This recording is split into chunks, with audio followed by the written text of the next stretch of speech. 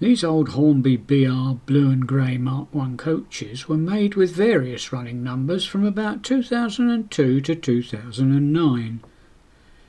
Their origins were a little earlier, and I have some maroon examples from their top link range which were in production from about 1996 to 1999. They have Hornby's version of flush glazing, which is a great improvement over their earlier models.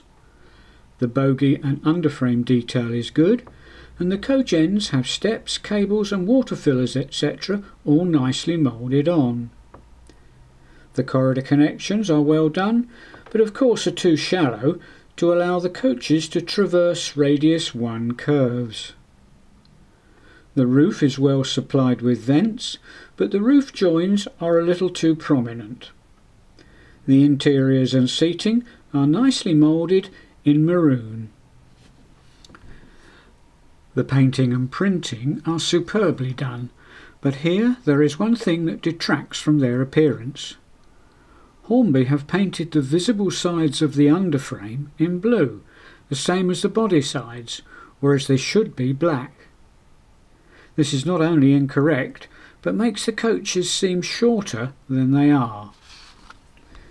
The other problem is that Hornby only made brake seconds and first class composite coaches.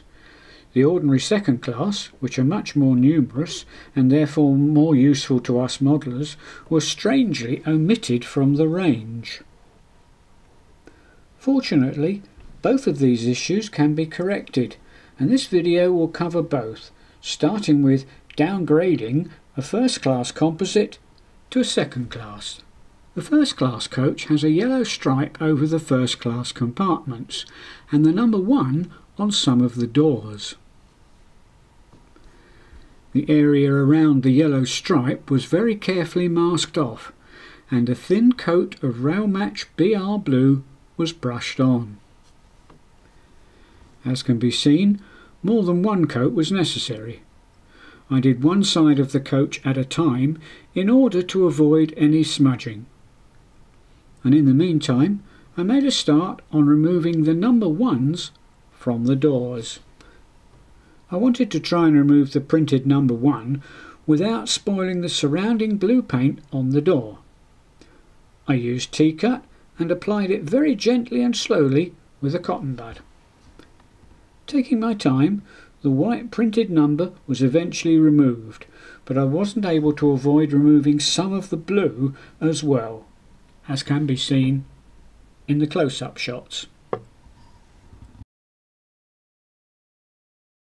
In an attempt to sort this, I decided to spray matte varnish, not over the whole coach sides but only over the relevant areas. The coach sides were therefore completely masked off, leaving only the door panels exposed.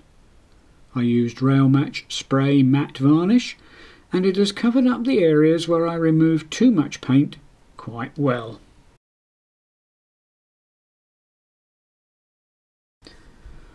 I then turned my attention to the brake second coach, beginning with the roof. The roof was masked off and airbrushed in a darkish matte grey.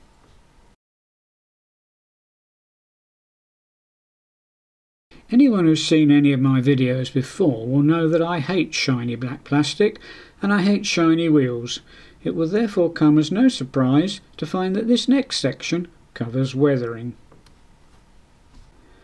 My usual dirty brown weathering mix was applied to the wheels and then to the bogies and underframes. All of these are now dirty brown rather than black, which I think is much more realistic. The ends of the coaches were treated more lightly than the underframes, as I wanted the blue colour to still be visible. A dilute wash of my usual dirty brown was applied to the coach ends. When it was touch dry, most of it was removed. This was done using a cotton bud moistened with thinners. The corridor connection did not receive this treatment, however, as I wished it to remain more dirty. By now, the X first class coach had been completed, and here are shots of both sides. Can you see where the yellow stripe was? I then tested the coaches on my layout. I have some small radius points, and the coaches as made are a little light. I found that there were frequent derailments, so thought that some extra weight was needed. I used liquid lead, which is a product made up of very small balls of lead. This will be glued in under the coach chassis.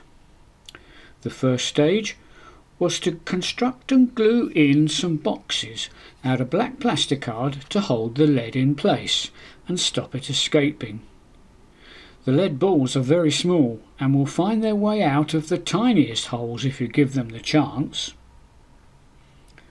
Once I was satisfied there was no escape route, the lead was added and fixed by pouring dilute PVA all over it.